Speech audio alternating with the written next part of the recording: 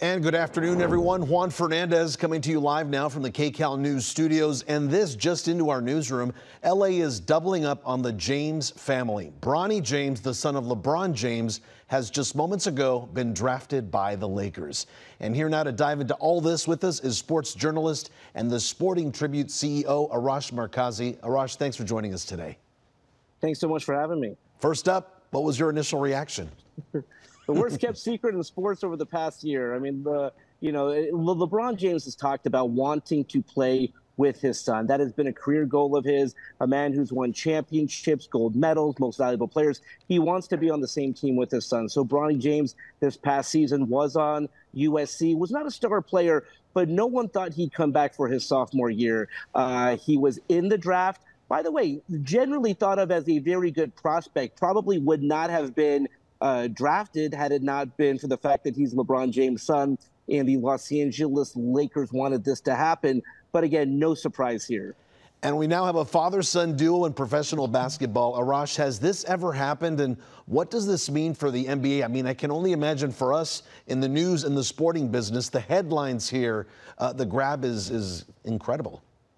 Let me just tell you the star power of Bronny James. As someone who has covered USC basketball for many years, the fact that Bronny James had USC men's basketball games sold out against Long Beach State, by the way, he will be, again, the Lakers have star power. But I'm talking about the Summer League in Las Vegas where, first and second year players go. Those games in Las Vegas will be sold out. If Bronny James plays for the South Bay Lakers, the Lakers G League affiliate team, those games will be sold out. I could just imagine the jerseys and the posters and, the father-son combo. So this is extremely rare. However, it has been something that LeBron James has been talking about for quite some time. And Arash, you just said it, LeBron wanted this to happen. So how much of this, if at all, was orchestrated? We heard that Rich Paul, right, LeBron's agent, was telling the other teams, hey, don't take Bronny, let the Lakers take him. So was it orchestrated?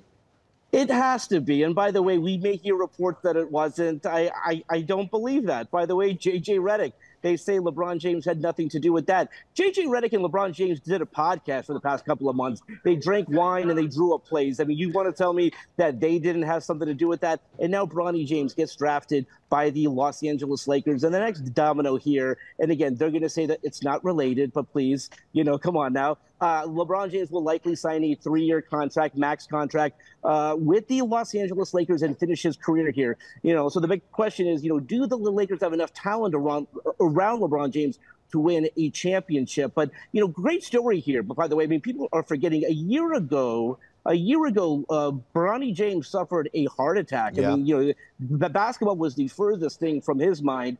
So the fact that he's in the league, he's with the Lakers, and he's teammates with his father, that is a very cool story.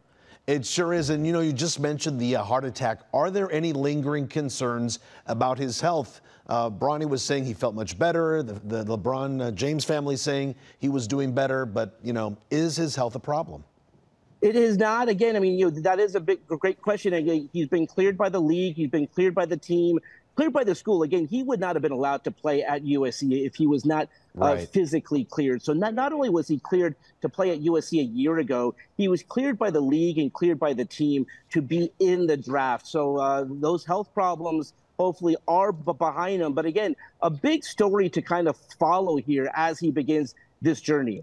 Arash, looking into your crystal ball here, what do you see regarding the Lakers' future? I mean, you're already talking about jerseys and a lot of merchandising. What about ticket sales? Listen, I mean, the games are going to be sold out. It's the Los Angeles Lakers. It's LeBron James. It's Anthony Davis. They got a new head coach in J.J. Redick. They will be thought of as one of, the top teams in the league. But it's going to be hard for them. I mean, you're talking about a team that was a play-in tournament team this year. They did not get past the first round. So again, their goals coming into the season are to win a championship. It's going to be tough. But again, when it comes to the Lakers, when it comes to LeBron James, jersey sales, ticket sales, that is not a problem.